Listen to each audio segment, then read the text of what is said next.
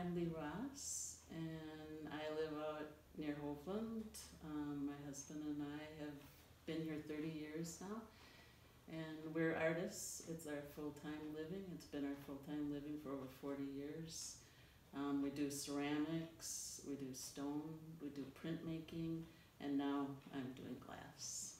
We can live anywhere, and we chose Cook County because it's so beautiful. It's very inspirational. The lake, the boundary waters, we love going canoeing too, and it's a great place to live and work. I've worked with clay my whole life, ever since I was a kid. My mom was a potter, and I always wondered what was inside the sculptures, and the glass is a way to look inside. Plus, living on Lake Superior, you're always seeing through the water and seeing images through the water, and to be able to capture transparencies and the beautiful colors of the lake, that was really what inspired it. During the Art Along the Lake studio tour, there will be other artists that'll be showing their work and demoing here in the glass studio and the ceramic studio.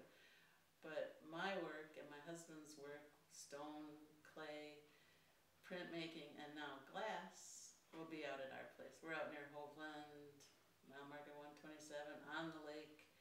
So we turn our house into a gallery and also a sculpture walk. So please stop by.